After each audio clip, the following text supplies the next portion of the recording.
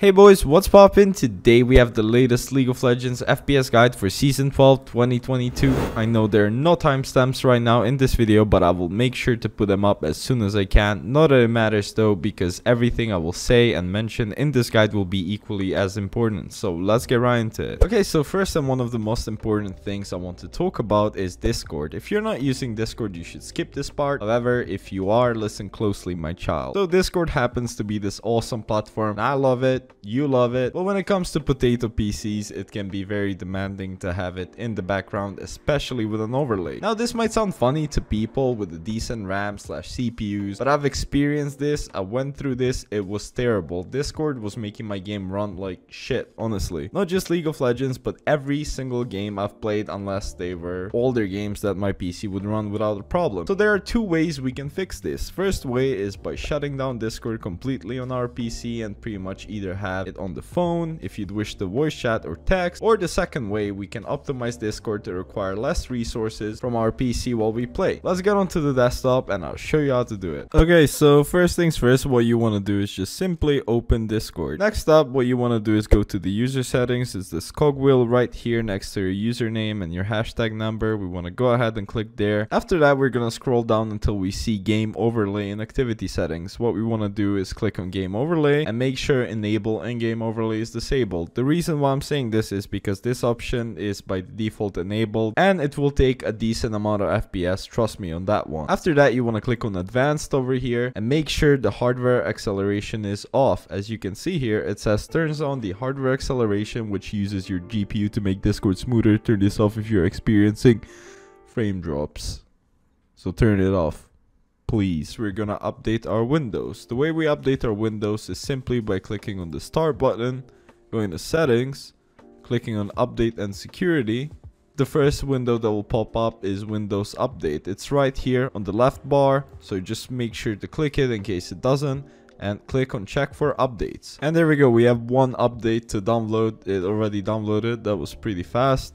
And now it's going to install, and it did, and it's simple as that. For the bigger updates, you might need to restart your PC, so do not worry, do not get scared. If your PC hasn't been updated for a while, especially, you're going to have to restart your PC. After that, just make sure to restart your PC and the updates will apply. After that, what we want to do is update our GPU drivers. The way you update your GPU drivers is, for example, if you have Nvidia, make sure to download Nvidia GeForce Experience. If you have AMD, make sure to download AMD Software Adrenaline Edition. That's it. So yeah, make sure to download that. Sorry for the background noise. My cats are playing with a freaking shopping bag. Yikes. So once you've downloaded Nvidia GeForce Experience, I'll make sure to leave down the link in the comment section below for both of the graphics card. It should look something like this. It's going to be in your bar. Do not worry, this is a very great software if you have a GeForce card. I have a GeForce card, so I cannot show you the AMD way right now, but in the future I'll be able to do it, so do not worry about that. It is pretty simple. It's pretty much straightforward. It's the same as this, kind of, just a different interface. Make sure you open GeForce Experience, don't get too off the topic, and click on drivers. And we already have a driver that's ready to download. I did not really update my GPU drivers, shame on me, but in case you don't see anything here, make sure to click on check for updates. If there is an available update, it's going to appear down here under available. Make sure to click on download and it's going to start downloading. So we're gonna wait for it to download and then you get a first-hand experience on how to install this beauty. Once the download is finished, what you want to do is click on custom installation, say yes. It's going to say preparing to install, and we'll make sure to select all the options that we can. Perform a clean installation. This bar is for people that usually do not update their drivers very often. I'd suggest doing this every once in a while. What it means basically is that restores all the settings on your card, whether that be AMD or Nvidia, to like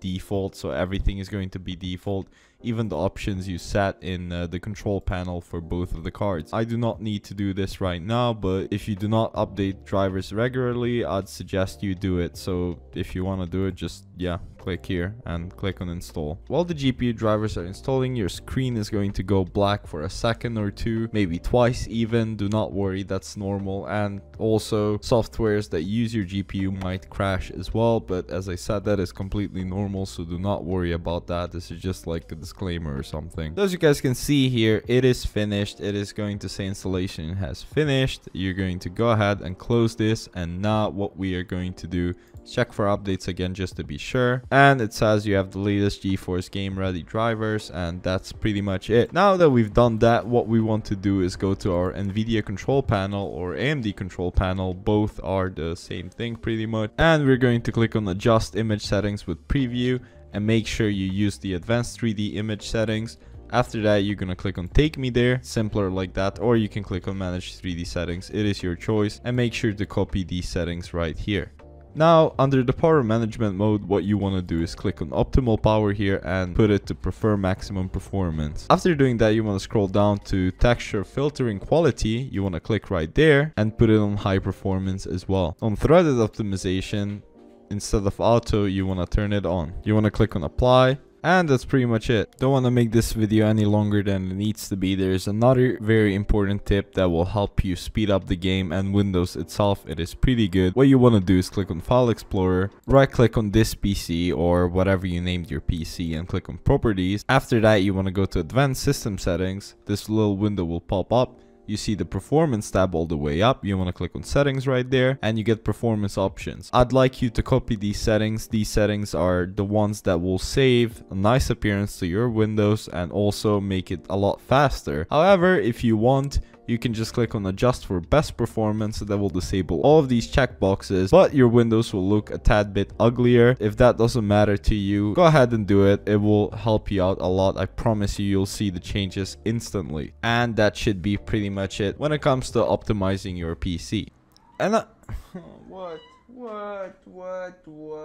And now finally, let's go ahead and launch League of Legends and check the client settings as well as the best in-game settings you can have for high performance. So let's go ahead and open League, log in. Once we've opened League, we want to click on this cogwheel right here. Do not get into the game, just click on this cogwheel on the launcher. Window size doesn't matter, but enable low spec mode. It's going to be the first thing that pops up, so make sure to enable that. Right underneath low spec mode, you'll see close client during the game. Basically, what you want to do is click on always. As you can see, this client will close automatically during games. This will help provide an optimized client experience. So there you go, just make sure you optimize your client experience. Woo. After that, what you want to do is click on done. Let's go ahead and go into the practice tool and change our settings in game. And now that we are in the game, what you want to do is press escape and go to video. Here we have resolution.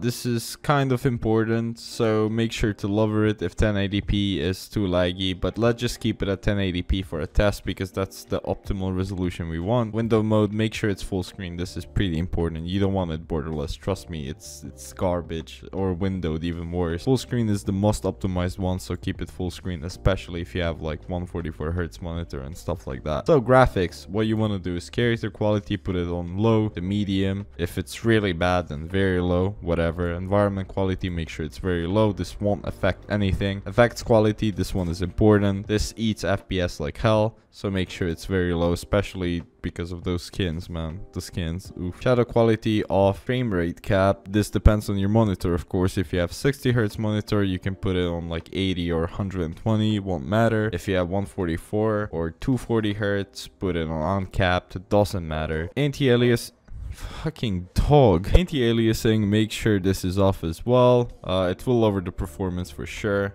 Wait for vertical sync, make sure it's off as well. Also, I forgot to say, hide eye candy, just hide it. It's good. It's just more bullshit effects that you don't need. After that, you want to press OK, and as you can see, not all the changes applied. The environment still looks the same, so what we need to do is restart the game and the settings will finally apply.